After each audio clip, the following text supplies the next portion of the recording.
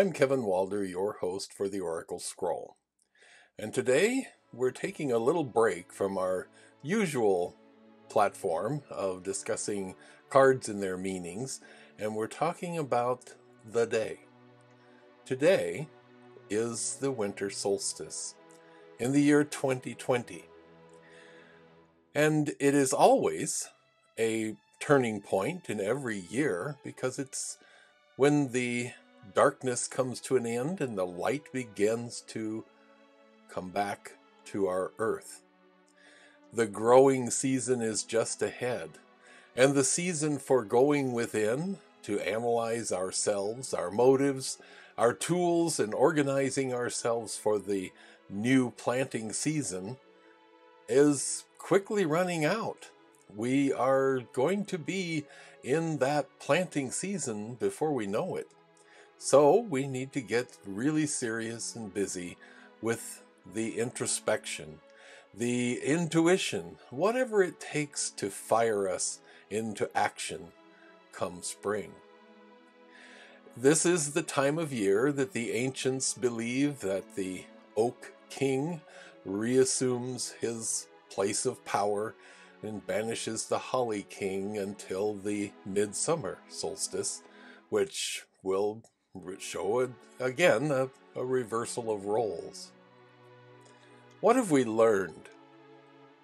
This year of 2020 has been one of isolation and introspection in a lot of ways that none of us were expecting. So we have had an opportunity to get a jump on the work that normally gets reserved for these dark months of the year, when we really have very little to do outside and a great deal to do inside. So what have we learned, and what do we know about ourselves now that we didn't know at the beginning of this year, at the beginning of 2020? What have we learned about ourselves? What have we learned about our families? What have we learned about our communities? Some of it has been extremely comforting. It's been very nice to know that some of the folks that we have in our lives are there for us and there to be a support when we need it. At the same time, we've experienced a great deal of disappointment because some of the folks that we thought we could depend on haven't turned out to be that way. Some of the folks we thought we could look to for advice and clear thinking have unfortunately found ways to obscure that talent if it was ever there in the first place. And it is very sad for us to have to come to that realization. And yet we really ought to be very glad that we were able to come to that realization before we were in a dire need of assistance and help. 2020 will not be missed by many of us, I can assure you of that. We have gone through considerable trial and tribulation, and just that the isolation has been extremely difficult for us, some of us, to manage. Others have been very lucky to have what we call a bubble within which to isolate their family unit. Even if it's just your partner in life, it is company, and it's better than isolation, totally alone, being just completely locked away from everyone. We've also had the opportunity to get acquainted with some of the technology that's been around for a long time, and some of it has been very, very useful to both businesses and in personal relationships. So these are things that we can continue to work with, continue to draw on as we go forward. But now, and this is something that I'm working on along with a bunch of other people that I know, now we are faced with making decisions about what we're going to be doing. What crops are we going to be planting when it comes spring? What animals are we planning to raise in our little farm? What are we actually going to be doing when we emerge from this pandemic and all of its associated trials?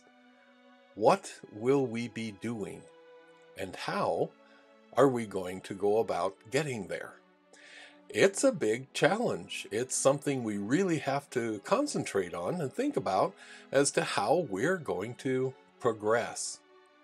We don't have an option. We have to do something to keep moving and keep going. So, here we are at Solstice 2020, and I want to wish everyone a great holiday season. This is a very busy time of year for most everyone we know, whether they be on a spiritual path or not. It is a very busy time of year. So be careful, be mindful, be compassionate with the people who are working, and they're being called essential, but they're not being treated like essential workers. They're really actually staggering under the weight. So they don't need any extra antagonistic action. They just need someone to understand, to smile, to say thank you, to offer some support in even small ways is very important at this time. Let's see what we can combine our power, our mental capacities.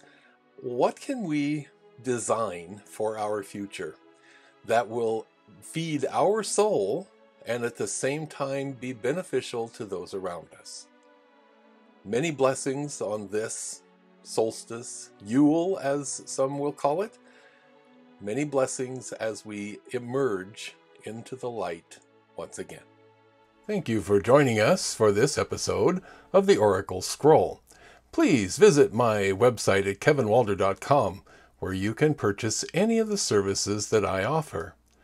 Also, check out my books, Tarot for Lunch, Lessons from the Cards, and 22 Teachers, Healing Lessons from the Major Arcana. Both are available now at Amazon.com. And most importantly, never miss another episode. Click below, click the subscribe button and the bell to make sure you're always up to date.